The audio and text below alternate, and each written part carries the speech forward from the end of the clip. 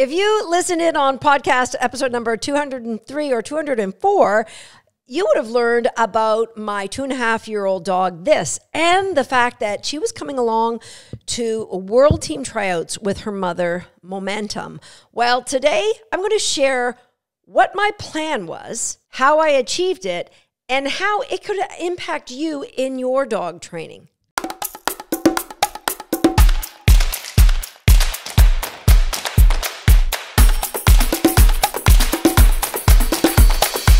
Hi, I'm Susan Garrett. Welcome to Shaped by Dog. So I mentioned in the last couple of podcasts that I was going to take this to the world team tryouts. Now, was she ready to be trying out for a world team? Heck no. But I mentioned that my criteria for her was joy. Now that is so vague. How can joy be a criteria? Well, I'll share how it can be and how it was a criteria. I'm also going to share with you the exact plan that I used that I think anybody can use if they are going to, say, a class that they want to inject more joy in, or maybe a match that they want to inject more joy in. What I was going to was an agility competition where you could declare yourself as for exhibition only, or some people call it not for competition, NFC runs, whatever they are. I'm going to share the exact strategy that I used, and I really think it's going to make a massive difference to you and your dog. But first, let's talk about my attitude going in, and all I kept thinking was I have this criteria of joy, which, like, Susan, that's just so vague. This has great agility skills. She doesn't have the confidence to show a lot of speed and enthusiasm when doing those agility skills. Now, it's not like she's terribly slow. She doesn't get distracted normally, but going into this competition, I planned a month ahead of time, but I knew no matter what, I wanted to have a light heart in order to create this atmosphere of joy for this.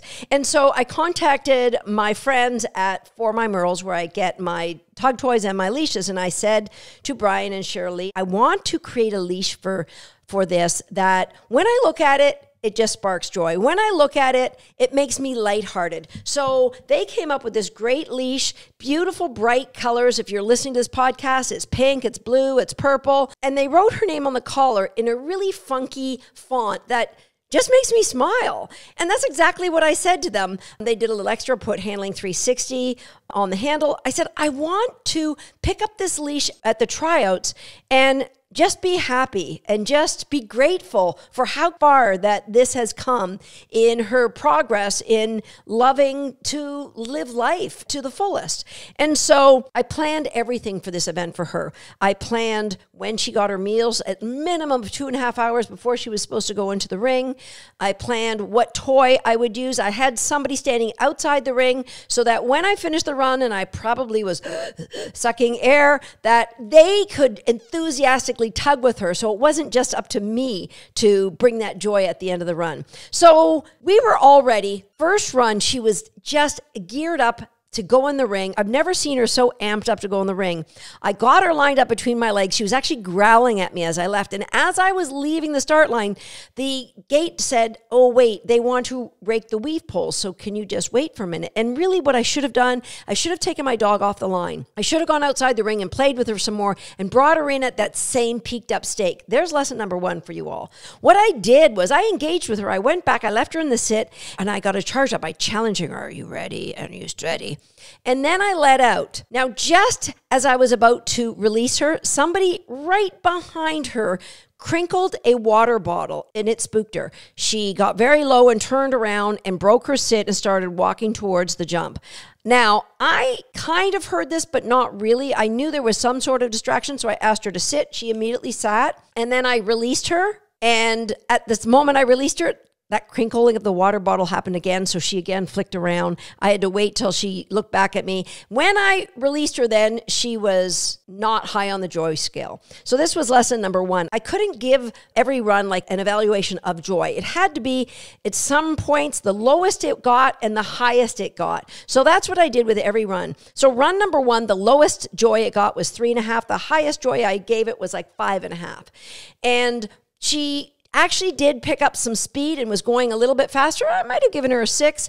But then when I sent her to the weave poles, she saw the person who was raking the weave sitting in a chair, and it spooked her, and she came away towards me. So we killed about 5 seconds as I got her back into the weave poles. But I remembered, this was her first agility trial. She'd been to a match before, but she'd never seen people at the ringside ready to jump in and help out and do some work. So that was new for her. She finished weaving. She picked up some more speed, had a little bobble at the end, but she finished pretty strong. So when I look back at her time, because of all the little bobbles, even if I took out the 5 seconds delay at the weave poles, she was still 12.5 seconds behind the winning time.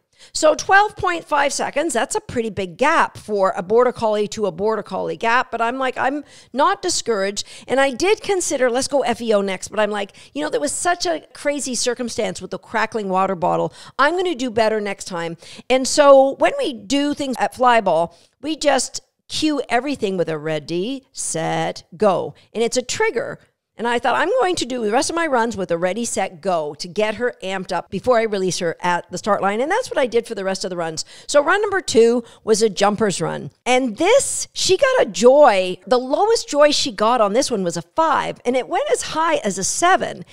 And she was going places. She didn't like it when I had to call her back, so she would slow down a little bit. But she ended up only 8.5 seconds behind the first place dog. And so I was enthused. I said, let's keep going. The next run is an agility run again. And so this one, I made a massive handling error for a young dog. I just expected too much of her. So obstacle number 3, she went off course. And so I just turned her around and I repeated 1, 2, and 3. And when I did that, I really didn't amp her up the way I should have. And so she started off 1, 2, 3, 4, a little bit slow. Joy for her was around a 4 there. But she finished in the middle of the run. She actually got up to a 7.5 and an 8 for Joy.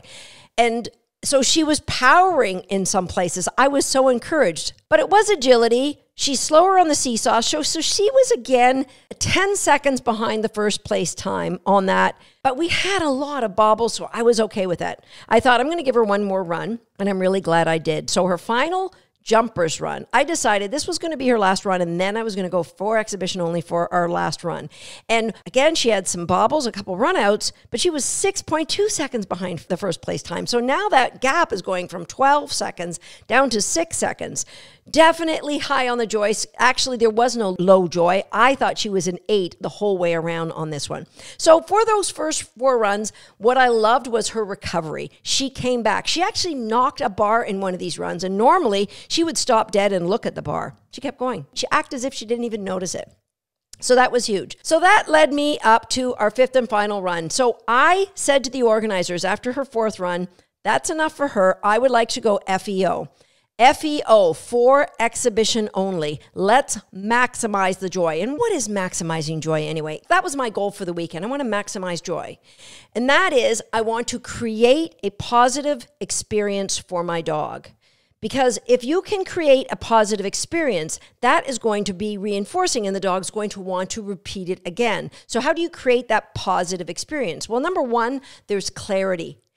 Correct is easy. You create an environment where the dog's excited to do what you're doing, and what you ask them to do is super easy for them. So you create the clarity. The clarity makes it easy to achieve success. The success gets reinforced, which creates an entire positive loop for the dog. They want to do it again.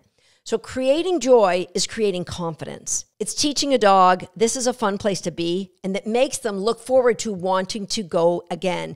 And when I took her in the ring for her 4th and 5th run, she was actually barking to go in the ring. She was excited. So I knew we were creating joy for this dog.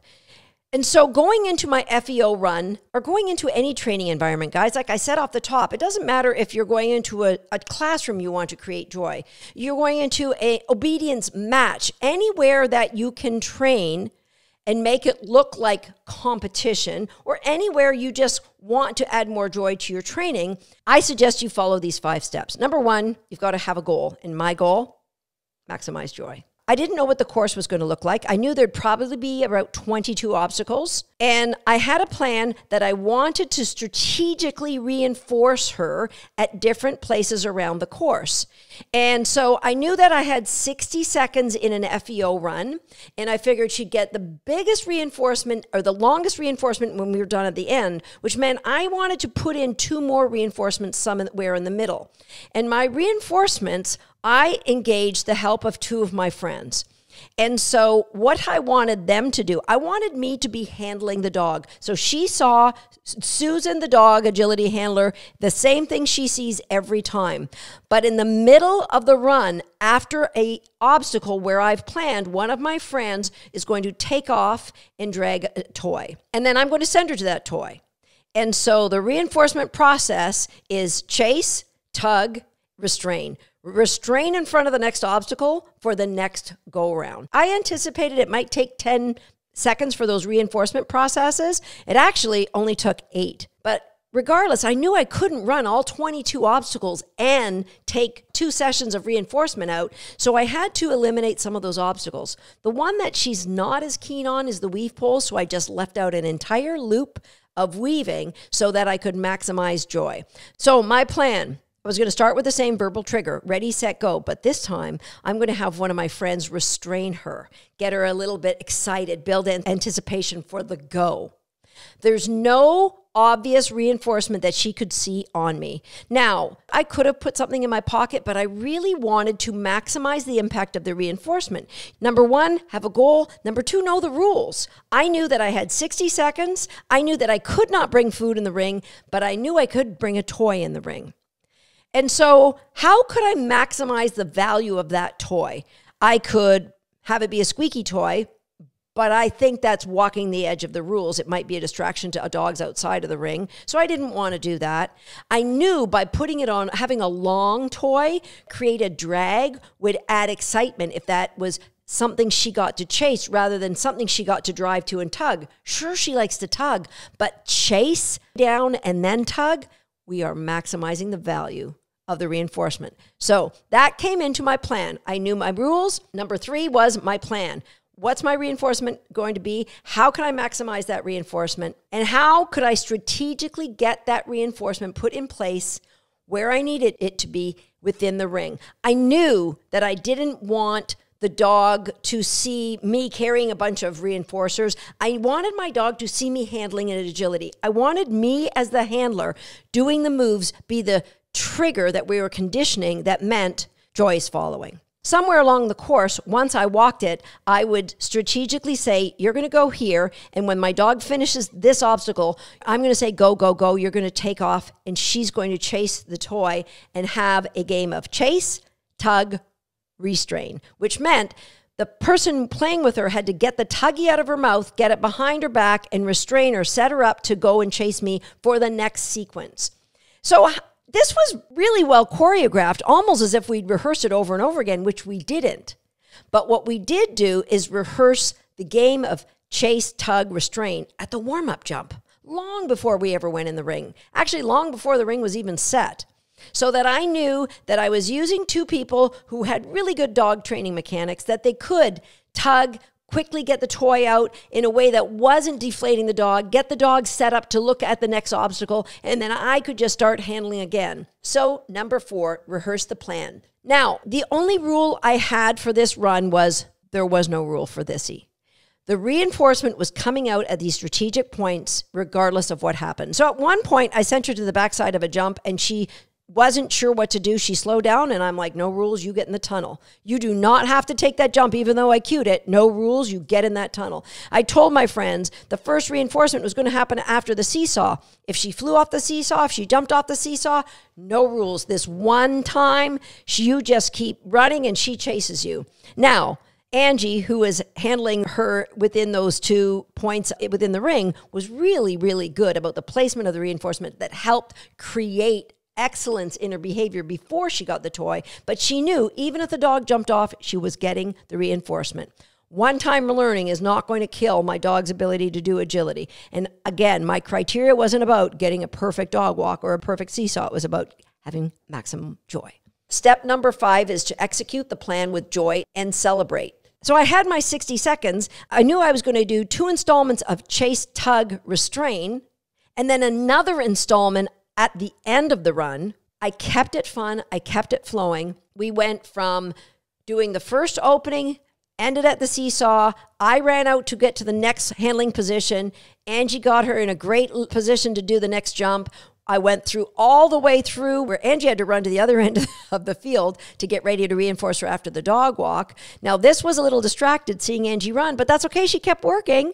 She did her dog walk, got another installment of joy, chase, tug, restrain, restrained her in front of the tunnel. I did the final loop up over the A-frame and home, and then my friend Andrea was there at the end to drag the toy that this could chase out of the ring. Now, this knows Andrea really well. She trains with us all the time. She actually owns This Little Brother Mission. And so she was so happy to tug with Andrea at the end of the run. Now, what made this even more perfect than I had planned is that my fellow competitors outside the ring were cheering and clapping and whistling and egging us all on. And I have tears in my eyes just thinking of it. So shout out to all the people over at McCann Dogs, Kale McCann leading the way, screaming at the top of her lungs for us all to run faster for this. It was just such an amazing feeling to have the support of everybody in the agility community.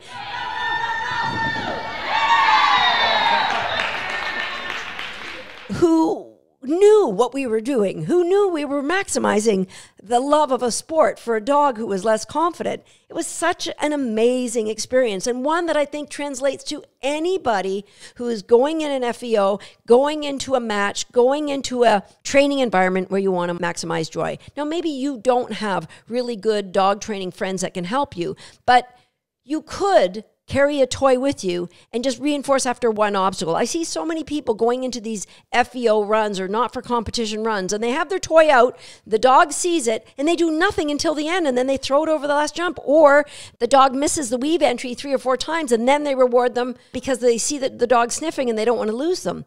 Be strategic. Listen, we all start somewhere. I started exactly where you are, so don't feel bad if you feel, oh, I've just blown an opportunity. I see what Susan means now. Give yourself grace. We were all there. We all start with not knowing what's the right thing to do. But just think about how you can maximize the joy by maximizing the clarity, because that's what grows the confidence. The clarity comes through your strategic use of what the dog loves as a reinforcer. Go into every training opportunity, keeping things short so that the dog can experience an amazing feeling. And I promise you, every one of those positive training opportunities builds for the dog. And until you turn around and you say, I've got a dog who now absolutely loves agility. Vissy and I, we are on that road, and it's not too far in our future. I just know it. I'll see you next time right here on Shaped by Dog.